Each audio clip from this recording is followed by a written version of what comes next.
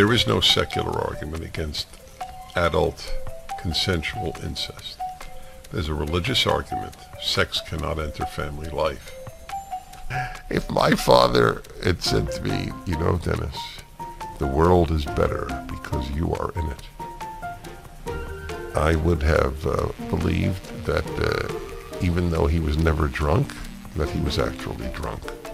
Female homosexual is a much more complex issue because female sexuality can go in all directions. There's no secular argument against adult incest. Brother and sister want to make love. What's your argument? That they're going to produce mentally offspring? It's nonsense.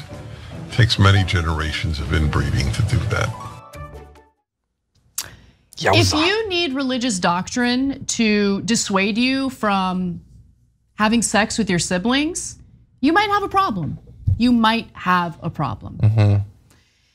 Now, is incest that bad? It seemed like that's the question Dennis Prager was debating on his radio show. You should have him back on to debate that. I mean, the guy, by the way, after the debate, literally the next day he was complaining about me on his radio show. And one of our neighbors who listens to him, unfortunately, was like, Dennis Prager's saying mean things about you on his radio show. I'm like, yeah, he should. I crushed him. You seem to push your values and your views on relationships onto other people. And what I'm trying to get you to understand is rather than making generalizations about what's best for women, maybe allow people to live their lives as they see fit, have a belief system as they see fit. Why do you feel the need to force your beliefs onto other people? What is wrong with these people? Well, I think that we were born broken. We weren't born and raised in the normal way where you are filled with a burning lust for your family members that only Judeo-Christian values can briefly stop you from acting on, I guess. But also, you'll notice that in his hypothetical, he was gonna say something about the sexual joining of brother and sister. And there are many ways you can refer to two people engaging in intercourse. He chose if a brother and sister make love. Oh God, it's of all of the ways. There's like you chose the romantic one. Heebie-jeebies, lots of heebie-jeebies going on. It's so disgusting. Why is he talking about this? By the way, you gotta fill time. That school sign that I saw, schoolroom sign that I saw in the New York Times. The world is better because you are in it. I don't know what grade it was. I assume something like 5th grade. What a stupid message. Plus, it's not true. What has any 5th grader done to have made the world better because he or she is in it? So that is Dennis Prager, a guy who is infuriated by a picture that he saw hanging on a wall in a school. And it sort of makes sense that he'd be sensitive about what goes on in schools since he is the leader of PragerU, a literal fake school. But anyway, while it's pathetic and it makes him look absolutely terrible, people online had a lot of fun with his embarrassing comments. SDL tweeted the average 5th grader adds more to the world in a day than Dennis Prager in a lifetime. And I don't think it takes a full day, by the way. I think by the time they break for lunch, the 5th graders passed him. People generally like kids. They think that they bring sunshine and happiness into their lives. But for Prager, that's an unthinkable thought. Like, you have no value. The world's not better because you're in it. Are you insane? Like, have you ever had kids or grades? I have a daughter who's in 3rd grade, 4th grade, I should say.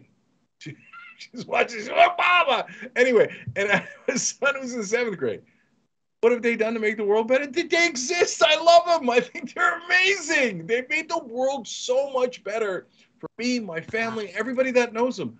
I'm not buying it yet, Cenk. You're talking about like feelings and stuff, and your worth in the world doesn't care about your feelings. What have they produced? What products and services have they made? The man got a lot of 5th grader envy. I mean, that's what I picked up. He wants to be a 5th grader. He hating on the 5th graders because he's not a 5th grader. John in Chardon, Ohio says homosexuals are born that way and they're children of God. They certainly are children of God. And I think male homosexuals are largely born that way. I don't think that it's genetic, but it might be hormonal in the womb. Female homosexual is a much more complex issue because female sexuality can go in all directions.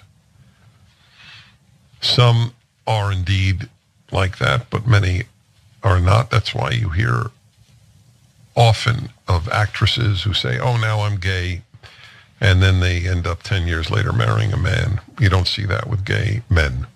Could it be that society is a lot more friendly toward women who might want to experiment with their sexuality and not so friendly toward men who might want to experiment with their sexuality? Impossible. Yeah. So there's a lot of stuff that we potentially could talk about. To be clear, he doesn't care.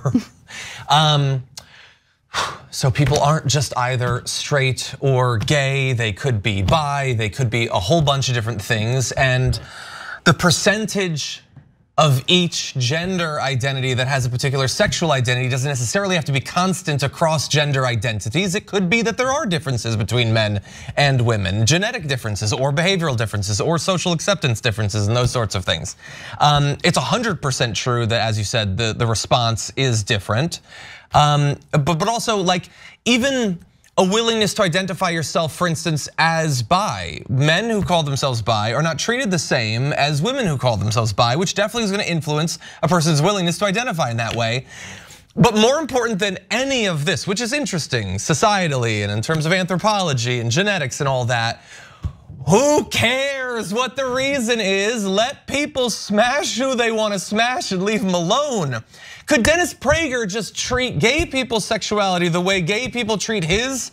They are not interested remotely. They don't want to know anything about it. The less heard, the better.